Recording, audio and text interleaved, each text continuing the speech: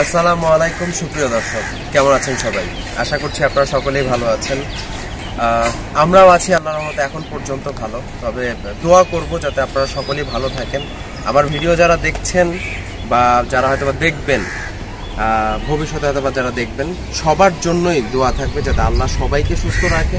কারণ এখন যে সিচুয়েশনটা চলতেছে বা এখন যে পরিস্থিতির মধ্যে আমরা রয়েছি, এই পরিস্থিতিতে আসলে সুস্থ থাকা বা মানে সুস্থ থাকবো এই জিনিসটা চিন্তা করাটা অনেক ডিফিকাল্ট একটা বিষয়। কারণ হচ্ছে প্রতিনিয়ত একটা দুশ্চিন্তা কাজ করছে আমাদের মাথায় যে করোনা কি আমাদের আশেপাশে ঘুরতেছে বা আমরা কি করোনার মাধ্যমে এফেক্টেড হবো, কোভিড-19 কি আমাদের ধরে ফেলবে। মানে সবার মধ্যেই কিন্তু একটা এই বিষয়টাই কিন্তু এখন একটা আতঙ্ক। শুধু মাত্র যে আমাদের মধ্যে তা না, বাংলাদেশের মধ্যে তাও না, পুরো বিশ্ব কিন্তু থমথমে অবস্থা। ইকোনমি থেকে শুরু করে, ওয়ার্ল্ড ইকোনমি থেকে শুরু করে সব কিছুই থেমে গেছে।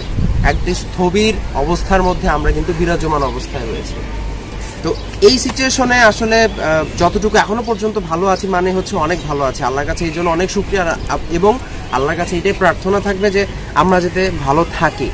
তো আজকে করোনার ব্যাপারেই হচ্ছে আপনাদের সাথে কথা বলবো, কোভিড-19 নিয়ে আপনাদের সাথে কথা বলবো। এই কোভিড-19টার সম্পর্কে আমি অনেকদিন ধরে স্টাডি করছি, কারণ আসলে যে বললাম যে একটা ভয় কাজ করছে, একটা টেনশন কাজ করছে। তো সেই জন্য আসলে এটা সম্পর্কে জানার চেষ্টা করছি, জানতে হচ্ছে। তো এই যে জানার চেষ্টা থেকে অনেক ইনফরমেশন জানতেছি। তো আমি চিন্তা করলাম যে যেহেতু এটা একটা আমাদের প্যান্ডেমিক সিচুয়েশন, তো সেটা শুধুমাত্র আমি কেন জানবো, এটা আমাদের সকলের জানা উচিত, আমার আশেপাশে সবার জানা উচিত, আমার জানা উচিত, আমার ফ্যামিলির জানা উচিত, আমার বন্ধুদের জানা উচিত, আমার যারা ভিউয়ার্সরা আছে তাদের জানা উচিত। তো এই জন্যই আমি এই ব্যাপারটা জেনে আমার ওয়াইফের সাথে ডিসকাস করলাম। তো বললো যে যেহেতু তুমি এটা নিয়ে প্রতিনিয়ত স্টাডি করছো, জানতেছো, এটা তাহলে প্লিজ আমাদের সাবস্ক্রাইবারদের সাথে শেয়ার করো, বা আমাদের ভিডিও যারা দেখবে বা দেখে যদি কয়েকজন মানুষ উপকৃত হয়, এটা কিন্তু আমাদের ক্ষতি না, এটা আমাদের লাভ। কারণ আমরা এই যুদ্ধের মধ্যে আমরা যদি আমাদের জায়গা থেকে সামান্য কিছু অবদান রাখতে পারি, একটা মানুষের, একটা আমার কথার মাধ্যমে যে একটা মানুষের উপকার হয়, সেটাও কিন্তু এখন অনেক বড় একটা পাওয়া। কারণ আমি কিন্তু ঘরের বাইরে যে কিছু করতে পারছি না, সো ঘরের ভিতরে থেকে যদি আমার কিছু করার অপশন তৈরি হয়, সো কেন আমরা এটা করবো না? So we should take it. আমার ওয়াইফের বক্তব্য ছিল এইটাই। তো যার ফলে হচ্ছে আমি চলে আসলাম আপনাদের সাথে আবার কথা বলার জন্য। তো আমি আজকে যে ইনফরমেশনগুলো আপনাদের মাঝে শেয়ার করব, এগুলো কিন্তু আমি জেনেছি WHO এবং CDC ওয়েবসাইট ব্রাউজ করে। WHO মানে হচ্ছে আমরা জানি যে ওয়ার্ল্ড হেলথ অর্গানাইজেশন, এবং CDC মানে হচ্ছে saunters for disease control and prevention. I guess, মানে পুরো নামটা আমার মনে নেই, আপনি একটু দেখে নেবেন, আই গেস এইটাই হবে। তো এই এদের ওয়েবসাইটে গেলে আপনি কিন্তু এই ইনফরমেশনগুলো পাবেন। আপনাদেরকে আমি যে পয়েন্টগুলো বলবো সেগুলো হচ্ছে, সর্বপ্রথম আপনাকে যে কাজটা করতে হবে, আপনাদেরকে প্রতিনিয়ত হাত, মুখ, চোখ, নাক এগুলো ভালোভাবে আপনাকে পরিষ্কার করতে হবে। 20 সেকেন্ড, মিনিমাম 20 সেকেন্ড পর্যন্ত আপনাকে ভালো করে হাত, মুখ, চোখ, নাক এগুলো ভালো করে ধুতে হবে। নাকের ভিতরে আমরা যেমন উজু করার সময় যেরকম পানি দিই, এইভাবে পানি দিতে হবে। চোখগুলোতে আপনার একটু চোখ একটু বড় বড় করে রেখে একটু পানি দিতে হবে। কারণ আমরা জানি কিন্তু কোভিড-19 কিন্তু আপনার হাত, চোখ, মুখ, নাক এগুলোর মাধ্যমে কিন্তু আমাদের ভিতরে প্রবেশ করতে পারে। তো এগুলোকে হচ্ছে প্রতিনিয়তই আপনাকে ভালোভাবে হচ্ছে পরিষ্কার করতে হবে, তাহলে হচ্ছে আপনি সেফ থাকবেন। যদি সম্ভব হয় আমরা চেষ্টা করব প্রতি 1 ঘন্টা পর এইভাবে আমরা নিজেদেরকে ফ্রেশ করার জন্য। কারণ এটা আসলে আলটিমেটলি কিন্তু কোনো ওষুধ নাই, এটা ওষুধটা হচ্ছে নিজেকে সচেতন রাখতে হবে, বাসায় থাকতে হবে, এইভাবে ওদের যে গাইডলাইনগুলো আছে সেই পয়েন্টগুলো আপনাকে ফলো করতে হবে, তাহলে হচ্ছে আপনার মানে ওদেরকে প্রিভেন্ট করা সম্ভব। সেকেন্ড যে পয়েন্টটা, সেটা ওরা বলেছিল যে আপনার ডিসইনফেক্ট লিকুইডগুলো ব্যবহার করতে হবে। ডিসইনফেক্ট লিকুইডগুলো যেটা হচ্ছে, ইনফ্যাক্ট লিকুইডগুলো হচ্ছে যে আপনার লাইক সাবান, দেন হচ্ছে আমরা হ্যান্ড ওয়াশ যেগুলো ইউজ করছি, তারপর হচ্ছে বাজারে বিভিন্ন প্রকার আপনার হ্যান্ড স্যানিটাইজেশন পাওয়া যাচ্ছে, তো সেগুলো আপনি কিন্তু ব্যবহার করতে পারেন। ঠিক আছে, এগুলো ব্যবহার করে আপনি কিন্তু আপনার হাত, মুখ, চোখ এগুলো কিন্তু পরিষ্কার রাখতে পারবেন। সাথে সাথে কিন্তু আপনাকে এটা মাথায় রাখতে হবে, আপনার পা যদি জুতো পরা থাকে তাহলে খুবই ভালো, যদি না থাকে, আপনি যদি ক্যাজুয়াল স্যান্ডেল বা হচ্ছে আপনি স্লিপার পরে বের হন, অবশ্যই পায়ের মধ্যে কিন্তু আপনার ওগুলো মানে লিকুইডগুলো দিয়ে পা ভালো করে ধুতে হবে। ঠিক আছে, এটা হচ্ছে সেকেন্ড পয়েন্ট গেল। থার্ড যে পয়েন্টটা বলেছে যে এখন সবচেয়ে বড় চ্যালেঞ্জটা হচ্ছে যে যেহেতু সবার এখন কিন্তু একটা চাহিদা হয়ে গেছে হচ্ছে হ্যান্ড স্যানিটাইজেশন বা হচ্ছে লিকুইড বা হচ্ছে সাবান, এগুলোর কিন্তু সবার একটা ডিমান্ড হয়ে গেছে। তো এগুলো কিন্তু আপনি পর্যাপ্ত পরিমাণে এখন বাজারে পাবেন এমনটাও কিন্তু না। তো এখন আপনি যদি এগুলো না পান তো এগুলো আপনি কিভাবে ম্যানেজ করবেন? এটার জন্য আলটিমেট অপশনটা কি হতে পারে? তারা যে জিনিসটা বলেছে যে আপনার লাইক ওদের যে পয়েন্টটা ছিল যে 1 গ্যালন পানিতে 5 চামচ ব্লিচিং পাউডার, আমি আবারও বলছি 1 গ্যালন পানিতে 5 চামচ ব্লিচিং পাউডার, মানে টেবিল চামচ যেগুলো, ওগুলোর 5 চামচ যদি দেন, দিয়ে আপনি এটাকে ডিসইনফেক্ট লিকুইড কিন্তু বানাতে পারেন। কারণ এইটাতে আপনার কস্টটা কম।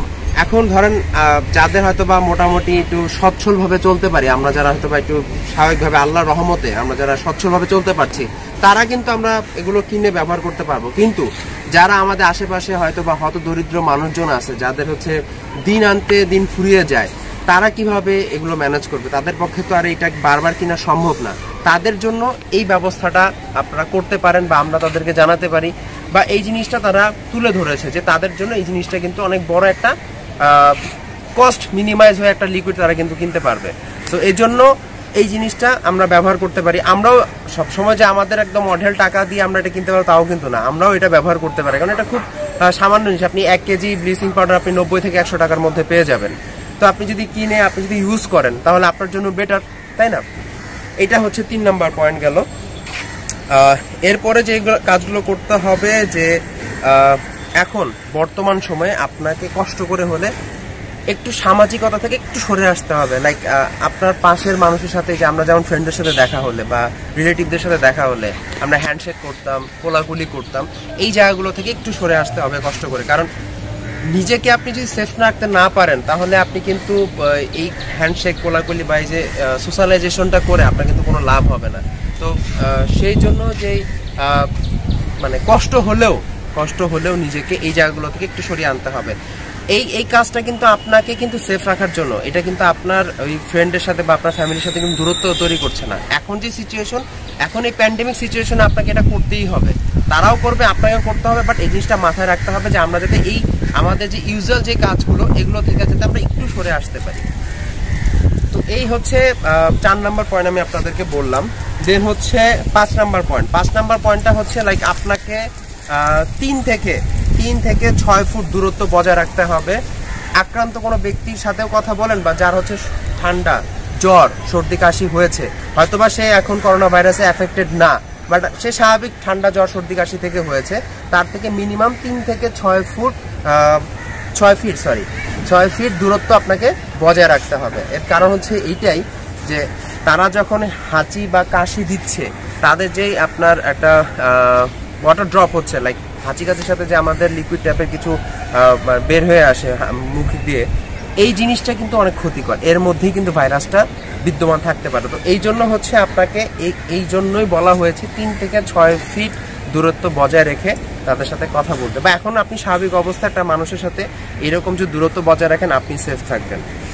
এরপরে পয়েন্টটা হচ্ছে যে আপনার হাঁচি কাশি দেওয়ার সময় আপনাকে অবশ্যই রুমাল বা টিস্যু ব্যবহার করতে হবে। আপনি যদি রুমাল ব্যবহার করতে না পারেন, আপনি টিস্যু ব্যবহার করুন। টিস্যু ব্যবহারটা করে সাথে, কারণ রুমাল কিন্তু আপনি প্রতিনিয়ত ধুইতে পারবেন না, তো এটা একটা কিন্তু আবার বড় চ্যালেঞ্জ।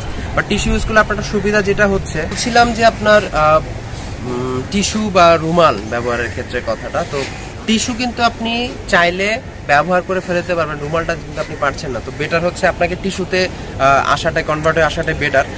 পকেট টিস্যু আজকাল কিনতে পাওয়া যাচ্ছে, তো আপনি কিনে যদি 2-3টা পকেটে রেখে দেন, আপনি পকেটে খুব একটা জায়গা নিচ্ছে না, বা আমরা যে ব্যাগগুলো ক্যারি করছি ওর মধ্যে আপনি রেখে দেন।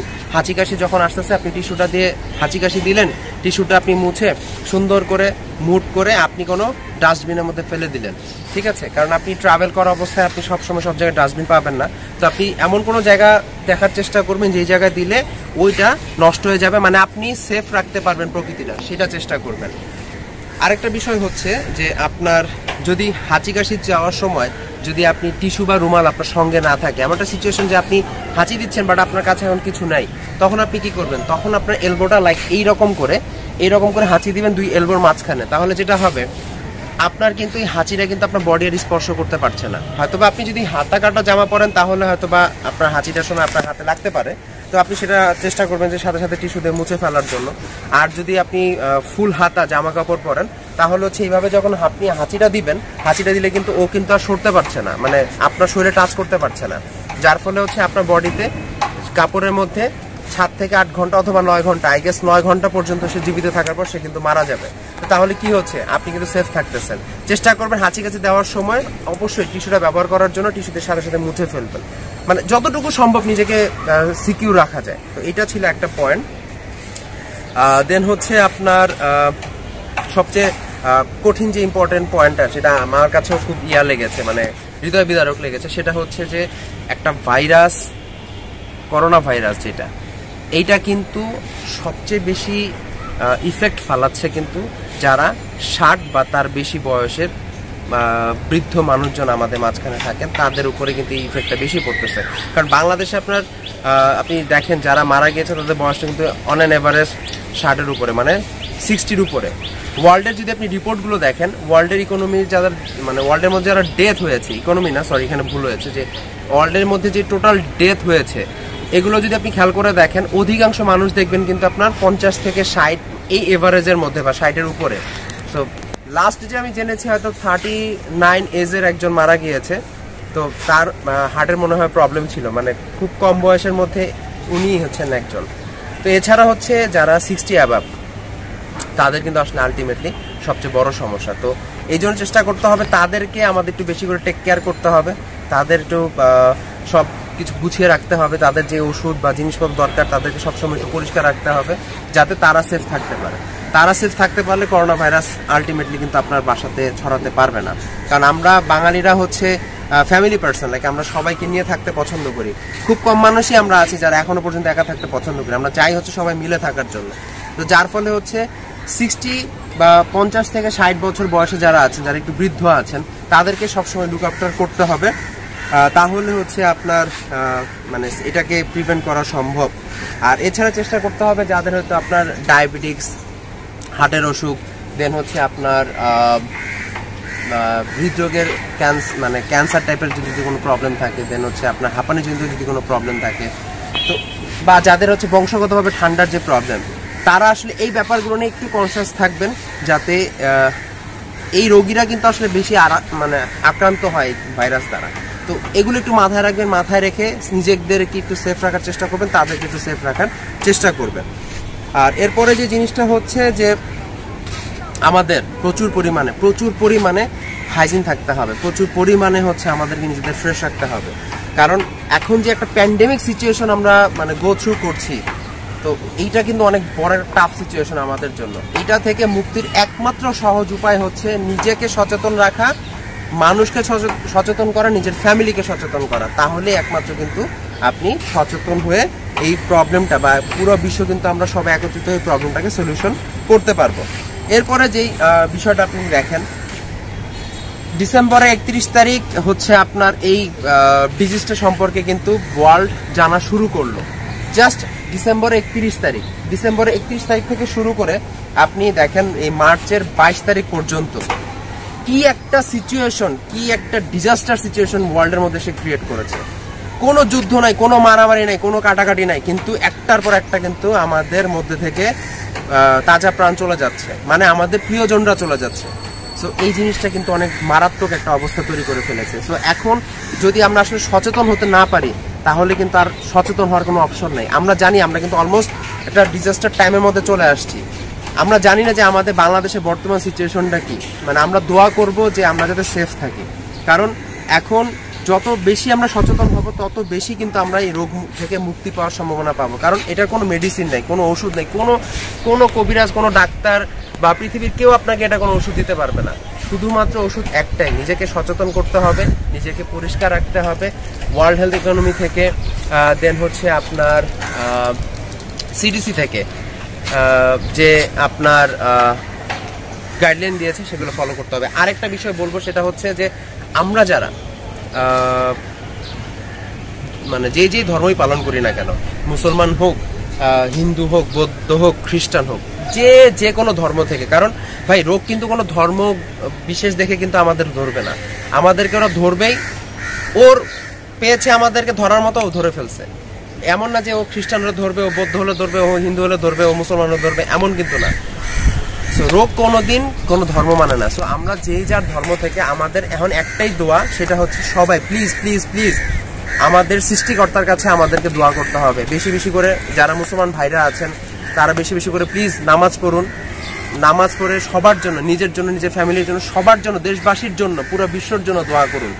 এবং যারা অন্য ধর্মের আছেন তাদেরকেও রিকোয়েস্ট করবো আপনারা আপনাদের জায়গা থেকে প্লিজ সবার জন্য দোয়া করুন। কারণ এখন সবচেয়ে বড় উপায় হচ্ছে দোয়া। একমাত্র আপনার সৃষ্টিকর্তা ছাড়া আপনাকে বাঁচাতে কেউ পারবে না।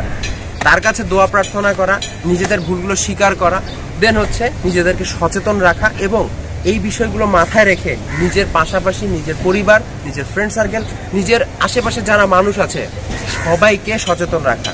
তাহলেই একমাত্র আপনারা বা আমরা এই সিচুয়েশন থেকে নিজেদেরকে পরিত্রাণ করতে পারবো। আদারওয়াইজ কোনো অপশন নেই ভাই। কোনো কেউ, দুনিয়ার কেউ আপনাকে সাহায্য করতে পারবে না যদি কিনা আমাদের সৃষ্টিকর্তা আমাদেরকে ক্ষমা না করে, আমাদের এই জায়গা থেকে না বাঁচায়। সো আমরা চাই আমাদের বাংলাদেশে কোনো মানুষ যাতে এইভাবে না চলে যায়, আমাদের মাঝখান থেকে আমাদের প্রিয়জনরা যাতে না চলে যায়। আমরা চাবো সবাই আল্লাহর কাছে যে আল্লাহ আমাদের প্লিজ প্লিজ এমন কোনো মৃত্যু দিও না যে মৃত্যুতে আমরা আতঙ্কিত হই। কারণ করোনা ভাইরাসে যারা মারা যাচ্ছে, ওয়ার্ল্ড হেলথ অর্গানাইজেশন থেকে যে গাইডলাইনটা দিয়েছে, আপনারা যদি একবার পড়েন সবার কিন্তু খুব কষ্ট লাগবে, মানে নিজের কাছে খুব বুক ফেটে যাবে। আপনার প্রিয়জন আপনার মারা যাবে, তার কাছে আপনি যেতে পারবেন না, তার শেষ মুখটা আপনি দেখতে পারবেন না। ইনস্ট্যান্ট এসে তারা তাকে কভার করে ফেলবে, মানে আপনি তাকে গোসলও করাতে পারবেন না। যদি গোসল করাতে আপনারা রিকোয়েস্টও করেন, আপনারা তায়াম্মুম করে হয়তোবা তাকে কবর দিতে পারবেন, এইটা আপনারা রিকোয়েস্ট করতে পারেন যারা হয়তোবা নিতে আসবে বডিটা। কিন্তু আপনি তাকে কাছে যেতে পারবেন না, তাকে দেখতে পারবেন না, তাকে ছুঁতে পারবেন না। মানে কি যে হৃদয় বিদারক একটা সিচুয়েশন হবে আপনি নিজে চিন্তা করুন। তো আমরা চাই না আমাদের মাঝখান থেকে অনাকাঙ্ক্ষিত ভাবে এভাবে আমাদের কেউ চলে যাক। আমরা চাই আল্লাহর কাছে স্বাভাবিক মৃত্যু, সুস্থ মৃত্যু, যাতে আমরা আল্লাহর নাম নিয়ে আল্লাহর কাছে ফেরত যেতে পারি। এর জন্য প্লিজ সবাই বেশি বেশি করে নামাজ পড়েন। অন্য ধর্মের ভাই বোনরা প্লিজ সবাই নিজেদের জায়গা থেকে সৃষ্টিকর্তার কাছে দোয়া করেন। তো প্লিজ আপনাদের কাছে একটাই রিকোয়েস্ট, ভিডিওটা প্লিজ বেশি করে শেয়ার করুন, নিজেরা জানুন, নিজেদের সবাই পরিচিত সবাইকে জানান, নিজেদের বাসা সবাইকে জানান। আপনাদের কাছে প্লিজ একটাই রিকোয়েস্ট, প্লিজ সবার কাছে রিকোয়েস্ট, বাসায় থাকেন, প্লিজ বাসায় থাকেন, নিজেদেরকে সচেতন করেন। কোনো কাজ না থাকলে, প্রয়োজনীয় কাজ না থাকলে প্লিজ বাইরে যেয়েন না, প্লিজ বাইরে যেয়েন না। তাহলে আপনি নিজে সেফ থাকতে পারলে আপনি আপনার নিজের পরিবারকে সেভ করতে পারবেন, নিজের পরিবারকে আপনি সেভ করতে পারলে আপনি আপনার দেশকে সেভ করতে পারবেন। তো আপনাদের কাছে বিনীত অনুরোধ, যদি সম্ভব হয় বাসায় থাকার চেষ্টা করুন, কাজ না থাকলে বাইরে যান। আর এই ভিডিওটা প্লিজ বেশি বেশি করে শেয়ার করুন, আমাদের চ্যানেলটা সাবস্ক্রাইব করুন। আর হচ্ছে যত আপডেট আপনারা পান প্লিজ কমেন্ট বক্সে আমাদেরকে জানান, কারণ আমরাও জানতে চাই, আমারও অনেক কিছু অজানা থাকতে পারে। সো আমরাও জানতে চাই, আপনারা জানলে আমাদেরকে জানান, আমরাও চেষ্টা করবো আপনাদের জানানোর মাধ্যমে। আর প্লিজ প্লিজ প্লিজ প্লিজ সবাই দোয়া করেন আল্লাহর কাছে। সো আজকে এই পর্যন্তই। নেক্সট যদি আবার কোনো ধরনের আপডেট থাকে অবশ্যই আপনাদের সাথে শেয়ার করব। আর প্লিজ অনুরোধ থাকবে, বাসায় থাকুন, প্লিজ নিজের পরিবারকে সচেতন করুন আর আল্লাহর কাছে দোয়া করুন। তো আজকে এই পর্যন্তই। ভালো থাকবেন, সুস্থ থাকবেন, আশা করি সবাই ভালো থাকবেন। আমাদের জন্য দোয়া করবেন, আমরাও আপনাদের জন্য দোয়া করবো, পুরো বিশ্বের জন্য সবাই দোয়া করবো। তো আজকে এই পর্যন্তই, তাহলে বিদায় নিচ্ছি। আসসালামু আলাইকুম, ধন্যবাদ সবাইকে।